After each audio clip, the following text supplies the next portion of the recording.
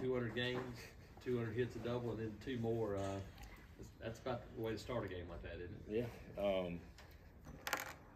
Well, is this supposed to fall off? It's fine.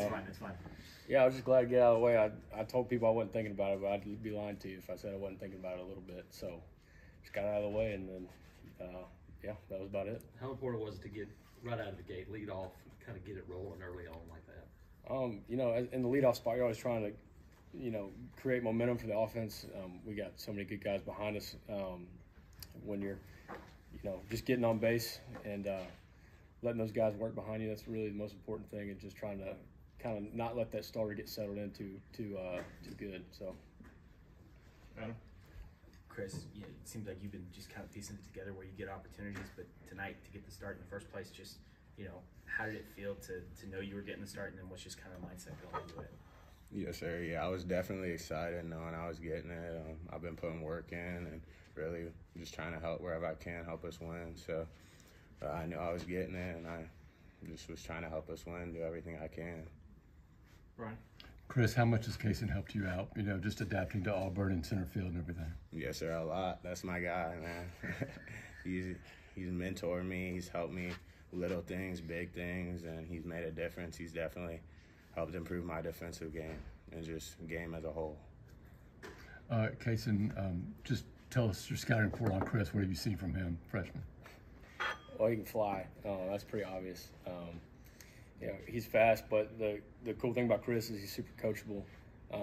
You know, he says I'm a mentor to him. Well, he's easy to mentor because he's always asking questions. He's trying to get better.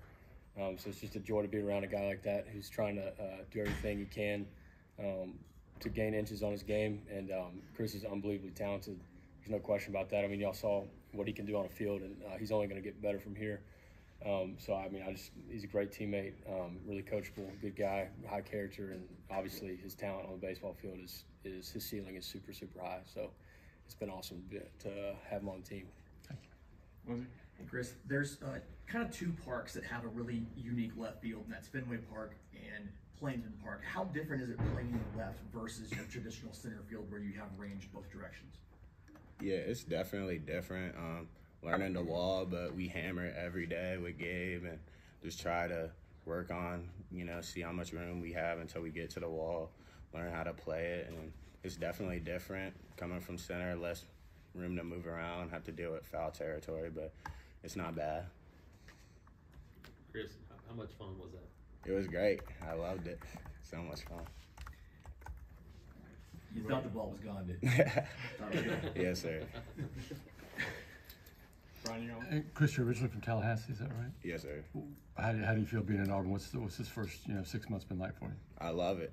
The coaches, ever since my recruiting process, 10th grade, that's when I committed, and I knew this is where I wanted to be. It's special.